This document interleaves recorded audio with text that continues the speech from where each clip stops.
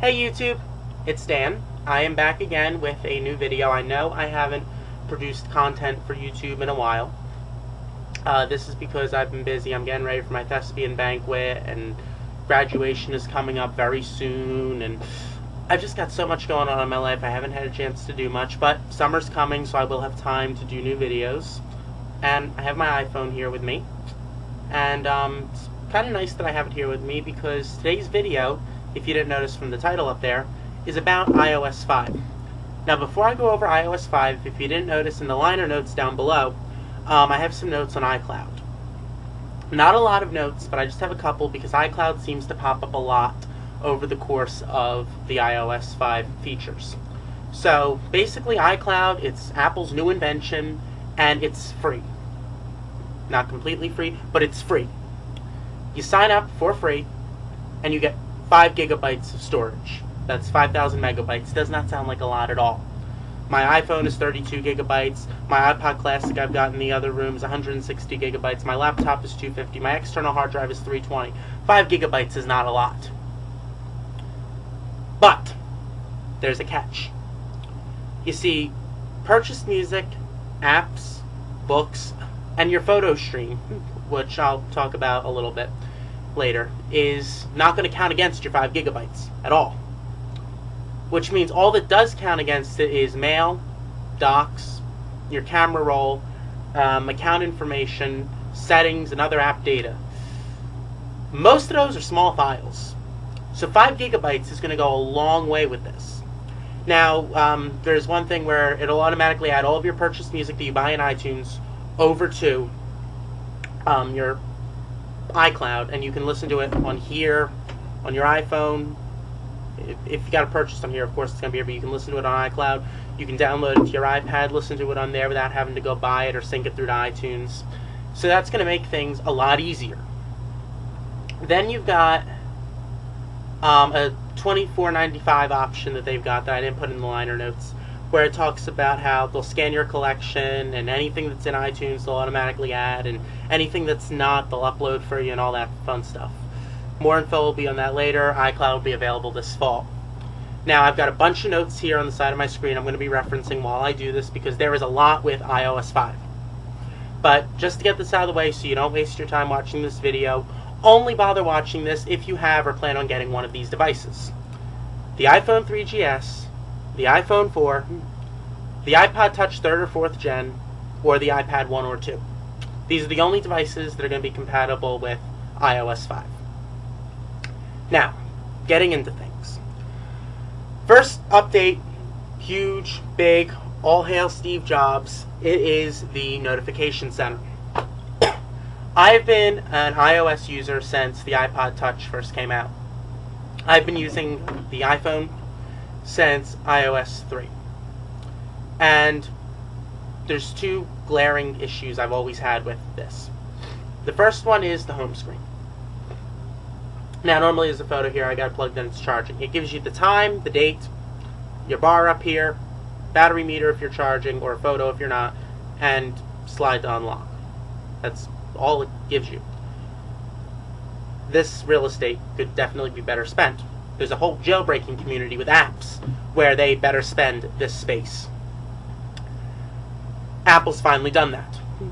Now on the home screen, there's going to be icons for all your different apps like messaging, one I use, Zombie Farm, AIM, different things that you get notifications from. And you can just slide right on the icon, unlock the app, right to the app, and go to that notification. Now you don't need to go, alright, click, unlock, app, folder, click. No, it's gone. Now it's just slide to unlock right there.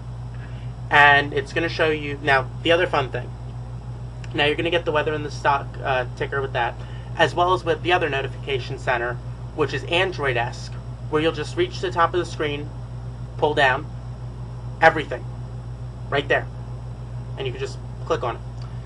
And no more of those annoying pop-ups where it'll have like a blue pop-up that'll say, like, AIM, I am from Jim, hey, how are you? And then like view and cancel, and then something else will come up and you'll lose that pop-up, and another pop-up will come, and another pop-up will come, and your video will stop, or your game will stop, or you'll lose control of what you're doing. It's gone. Now it's going to be a notification top of the screen. It's going to roll in. It's going to say like mail, new email, TED, subject, preview line, and roll away. Then you can slide down like an Android, and there it is. That works. Up next is iMessage.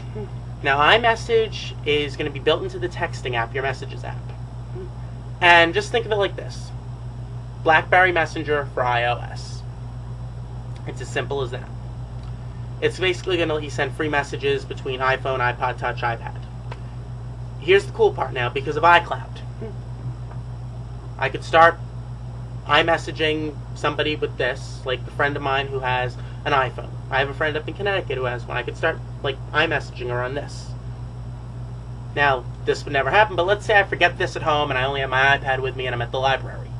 Well, I can take my iPad, go on, log into the Wi-Fi, go into the message app that's there now, and there's my whole conversation, and I can continue my conversation from there. Up next is Newsstand. I'm just going to briefly cover this one, but it's basically a folder for magazine subscriptions. It's going to be a folder. You can go right to the news section of the App Store, buy magazines. Pretty simple. And just so you know, I've kind of got to short cheese some of these to try and fit this into 1 or 2 10-minute videos. So I will short cheese a few of the less important updates and highlight the bigger ones, like Notification Center or Reminders. That's the next one. It's a to-do list now built into the iPhone. And it's location-based. This is good. Right now I've got like my Notes app and I've got a to-do list app on my iPhone that I'll take out and I'll go, remember to do this assignment, remember to go here, remember to go there. I don't need to do that now. Set my notification. Set a location. Like, let's say I need to remember to pick up milk at the grocery store. Remember to get milk, and then set location to grocery store, and like I can pick a spot on the map, I think it is. I don't actually know how they're doing the location thing. And like then when I go to ShopRite, it'll go, woo, woo, dude, get milk. Notification, here you go. And that's also going to work with iCal, Outlook, and Cloud. iCloud. What a surprise. Twitter has now been integrated into iOS. Steve Jobs is kind of hearing our prayers.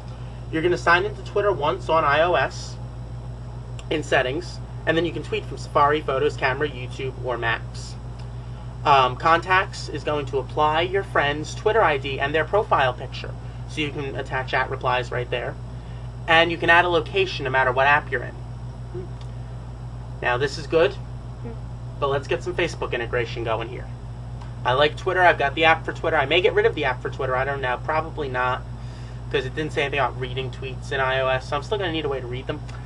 But, let's get some Facebook going in here. Steve, if you're watching this, Steve, please, we hail you, we praise you, we worship you. Now, please, give us Facebook integration. And you can tweet photos right from the iPhone now. 1, 2, 3. Take photo, Twitter's built into the camera, add text and tweet. Boom. Speaking of photos and camera, they've updated the camera app in the iPhone. iPhone is always with you, so it's obviously great for photos if there is something. Something happens, I take out my phone, go to camera, and snap, picture. Huh. Well, now you can open the camera right from the lock screen, because there's going to be an icon right over here. This is going to be shorter, and then it's going to be right here, a button you just click. Takes you right to the camera. There's going to be grid lines now and whatnot. You can pinch to zoom. And you can now use the volume up button to take a picture. It's beautiful, because I try and take pictures of me and my girlfriend when we're together. I got the phone like this. I got the thing here because I have the 3GS. I've got the thing facing here like this, and I'm holding like this, and I'm trying to get her and I both into the shot, and like, ding, and the camera like shakes, and sometimes I miss and stuff. Now it's like, aim the camera, hit the button, boom. No more shaky, weird positioning like this to try and hit. So much easier. In Photos, oh, and before I forget, if you have Photo Stream in iCloud enabled, your photos will go automatically to all your other devices. And with Photos, you're going to be able to crop, rotate, enhance, and remove red eye right in the Photo app on the iPhone. Beautiful. Now I'm going to wrap this video up because I'm clocking in at almost 10 minutes, and in part 2 we're going to go over some more new features. This is Dan signing off.